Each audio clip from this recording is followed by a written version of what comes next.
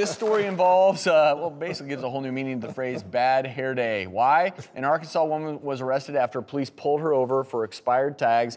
They noticed an unusual accessory. She had a hair bow made out of meth.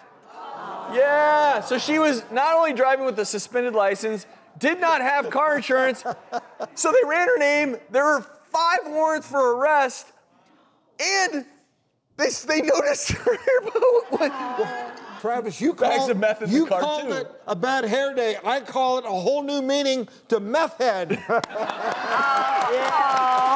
Well, she claims she didn't know it was up there. Yeah, she did. She said she didn't know what that was, and she didn't know who put it in her hair. So, Mary, what would you sentence her to?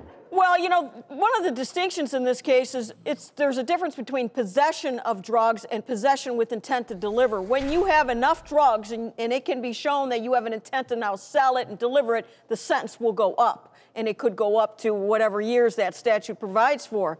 So, for her, I'd put her in a drug court and get her some treatment because I think she needs help because she's totally lost it. Anybody that's going to walk around with this stuff in their hair is I think that was part of her marketing sales program. This is what we got today. Today's special. You can see it in my hair. I try to get her help. I would put her in a drug program if she was eligible and get her on the right road. Yeah, it's because sad. It's I mean, an illness. Yeah, you would say if the police is about to pull you over, you would say, "Oh, let me get this meth out of my hair." You think? Before, yeah.